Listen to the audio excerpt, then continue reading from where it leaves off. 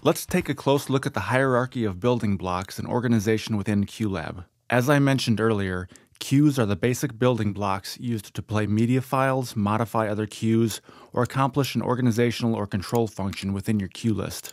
Each queue performs one specific task and appears in its own row of the current queue list window, which is considered the central work area within QLab. Q1301 provides you with an example of a basic audio queue, and Q1302 is a fade queue that fades out Q1301.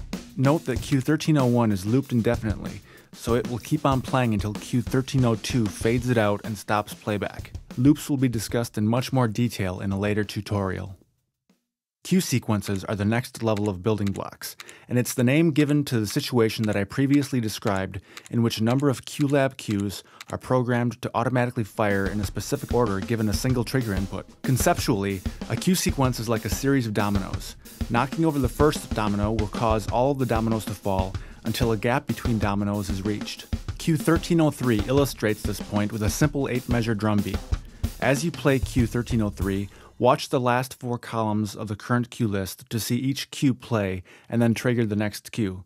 Q1304 is another example of a queue sequence. However, this queue sequence essentially has no gaps between the dominoes, which results in a number of audio cues that play back simultaneously to create the music mix for the QLab introduction video.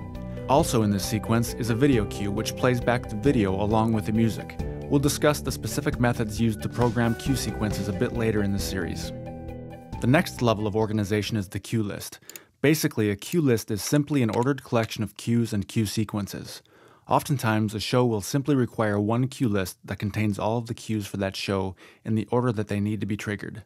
As mentioned earlier, the QLab demonstrations for each tutorial are organized into separate queue lists, so you should currently be looking at the content of queue list 1.3. Two important components of navigating the current queue list are the playback position and the selected queue. The playback position is the black teardrop icon located in the far left column of the current queue list. It indicates which queue will be fired when the next go trigger is received. The selected queue is represented graphically by the queue's entire row becoming highlighted, and it indicates the queue for which parameters are being adjusted. Usually, the playback position will be the same as the selected queue, although it's possible to make them independent of one another, which can be useful for editing queues without interrupting the flow of a rehearsal.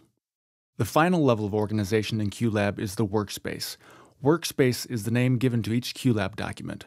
A workspace is a collection of queue lists, or simply one queue list if that's all your show requires.